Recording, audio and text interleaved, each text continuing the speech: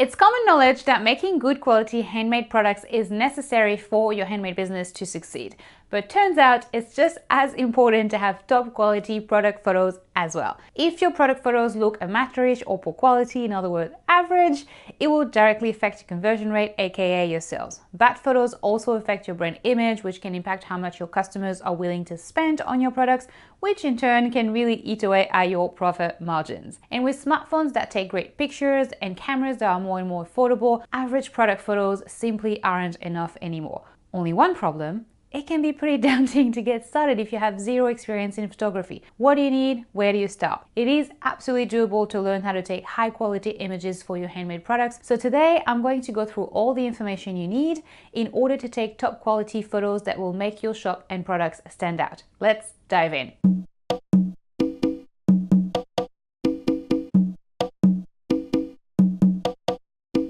Bonjour, my name is Deb and I'm the founder of TIZZIT, a membership community for makers and handmade shop owners just like your fabulous self.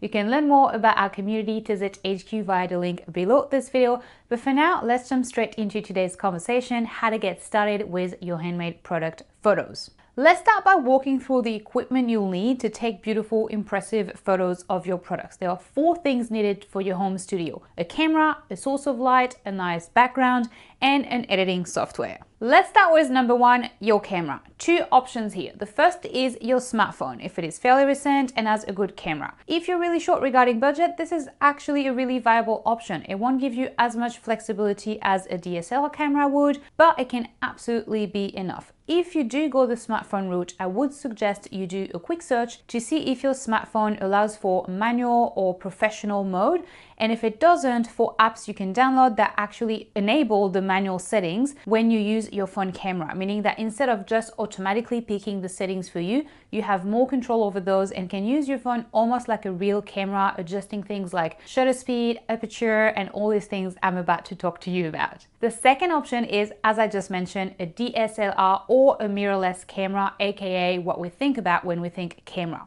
When you start looking at cameras, you will see all the latest models that are really expensive, and you might feel like you need to get the most current model because you don't know exactly what features you need, and so the safe choice is the latest one, right? This is what most camera brands will tap into as well, making you feel as if you don't buy the latest model, you won't get very far with your pictures, that, you know, the camera would be too old to take good shots or whatever. But the truth is that you don't need to go out and buy a super expensive brand new camera. In fact, please don't. Even a 5-year-old camera body will do just fine. Just make sure you buy a reputable brand like Canon, Nikon, Sony, but it does not need to be the latest model by any means. If you really want to spend money, I'd much prefer you spend it on a good lens for your camera or a second lens, but honestly that's a bit more down the track as well. Once you've got a bit more experience, it's not necessary to get started. Save your pennies. Now, once you have a camera, you're going to hold it in your hands and go, what do I do with this thing? There's a ton of options and buttons and menus and things to click on, and it can feel pretty daunting. My advice is this: before you start taking pictures, take the time, and I know this is going to sound boring, but trust me on this, to watch an online tutorial for your specific camera model and learn how to change the settings and navigate your camera menu. Creative Live has some great camera tutorials by a photographer called John Grigo called the Fast Start Tracks, and they exist for almost every model of camera out there. I highly recommend those, and of course, I mean, there's always, well, you know, YouTube. Just search your camera model and I'm sure you'll find some great intro video to help you navigate your camera settings. It's something you will only need to do once, thankfully, but if you try and get comfortable with the settings as you're also trying to learn how to take pictures, you're really quickly going to become overwhelmed and feel like it's all too hard. My second tip here is realizing that you do not need to understand more than a few things to take really good pictures. You don't need to understand how to use the entire camera's features. In fact, there are 4 main concepts you need to understand to really master your product photos. The first is shutter speed, the second is aperture, the third is ISO, or maybe it's ISO, ISO. These 3 things are known as the exposure triangle, And the fourth thing is depth of field. Once you learn how to adjust these things, you are on your way to taking absolutely stunning product photos. I will link below to my favorite tutorials ever on this. They are from another YouTube channel called APERTURE. Only 5 minutes long each and super simple and clear. You'll feel like a pro in no time at all after watching them. But stay with me before you watch those, as we've got a few more things to cover in this video. So last tip when it comes to mastering your camera is to spend an afternoon taking pictures with your camera without aiming to take good pictures. Bonus if you do, but it's really about taking an afternoon to play around with your camera, experiment with different, camera settings to get comfortable with how each affects your photos. Pure learning. It feels much less daunting than if you set the bar at, I must take great pictures for my product by tonight, and it's your first time using your camera. Just plan to write off a half day just to have fun and give yourself that space to learn. Now that you've completed step one and chosen your camera and you had a fun day taking, practice photos and learning which buttons control what, let's talk about the other supplies you need in order to make your photos and your products look top-notch. Good lighting. Lighting is a critical aspect of good photography. If you don't have good light, you won't get a good shot, no matter how fancy your camera is or what settings you use. There are two types of lights you can use, natural or artificial lighting. Let's start with natural light. Natural light, when done well, will give you the most natural looking pictures and beautiful results because it has a natural, neutral color tone. If you have a big window, a table you can put in front of it, and some white cardboard to bounce the light and get rid of hard shadows, this can be a great setup for your photos. The problem with natural light is that you might not have the perfect conditions for it. Maybe you don't have the perfect window in a perfect spot in your house, or the weather may be too cloudy on the day you plan to take photos. In other words, natural light is free and can be wonderful, but it also is by definition much harder to control and can change quite quickly. If you need to do a shoot over a couple of days and the weather changes, for example, the light in your photos will be different too, making it hard to take consistent shots. So for this reason, I'm starting to recommend more and more that using artificial lighting with the right equipment might be easier, especially if you're just starting out. The main advantage of artificial light is that you can control your environment. Weather and time of the day, they really don't matter. You can recreate the exact same light at any time on any day. This is really convenient when you need to work late, for example, or on days when the weather isn't collaborating,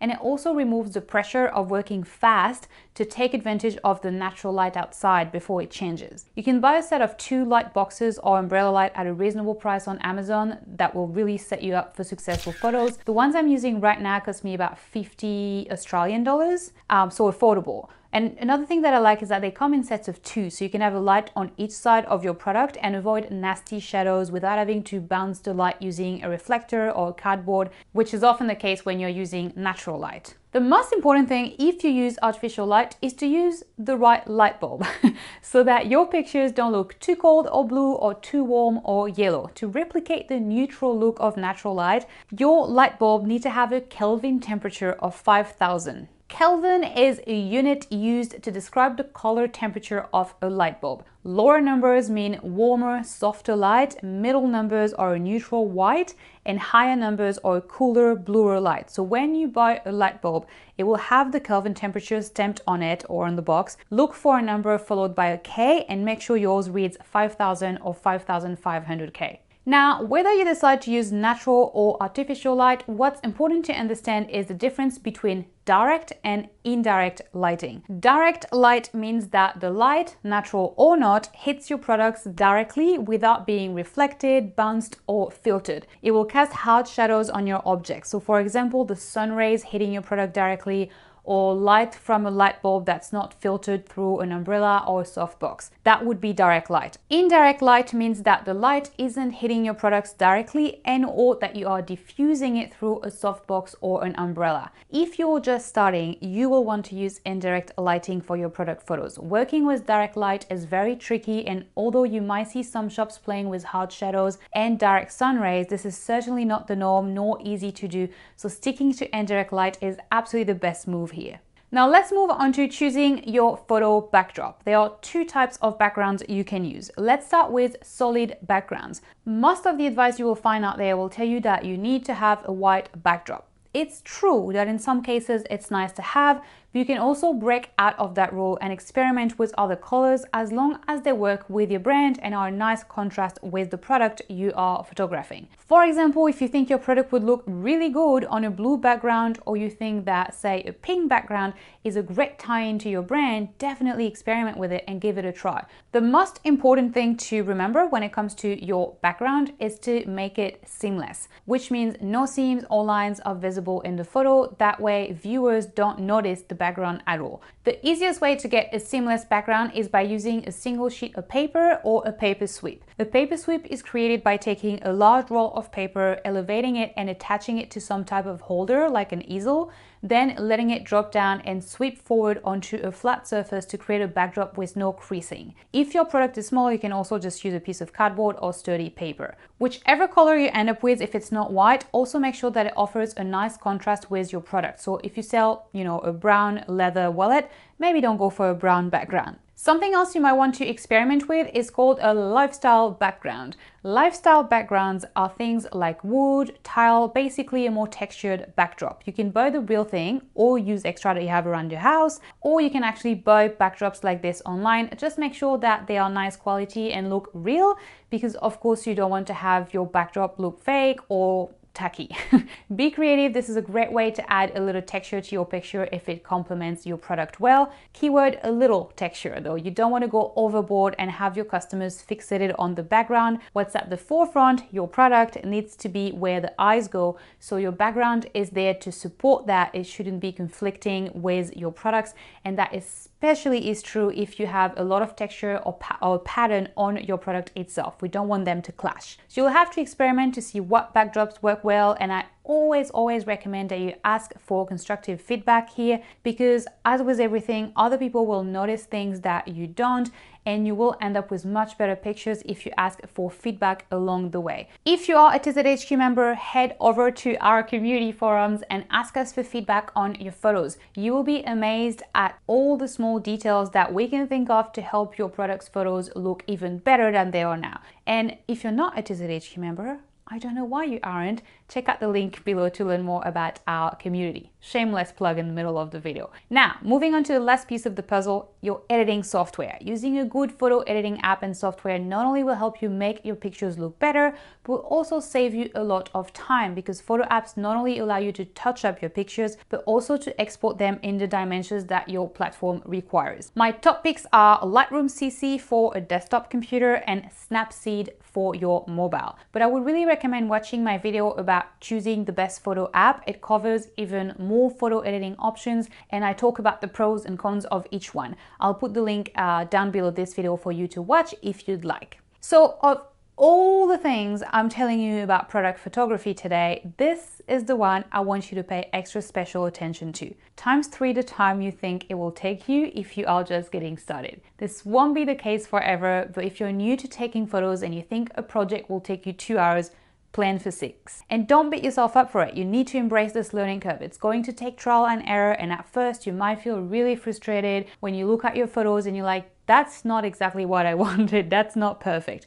But trust me when I say this, it's totally normal and it's the best way to learn, just trial and error. If you are new to taking photos, schedule 3 days instead of 1. Give yourself time to try different settings and get your photos looking just the way you want without feeling stressed about a deadline on top of it. Have some fun with it. It's like learning to ride a bicycle. Once you know how it works and you have figured out the settings that work best for you, it will become very quick and easy to take your pictures, and you will become very good at it. Remember that the time and money you invest in good product photos are so worth it, because they will have a direct impact on your sales. So now that you've learned how to take great product photos, all that's left to learn is how to enhance your photos and edit out the tiny imperfections. So your next step is to go and watch this video that's showing somewhere on the screen right now, detailing my 6-step process for easy product photo editing. It includes a free checklist to use as you edit your photos. Click here to watch it now, somewhere on the screen. Don't forget to subscribe. Thanks for watching, and until next time, au revoir!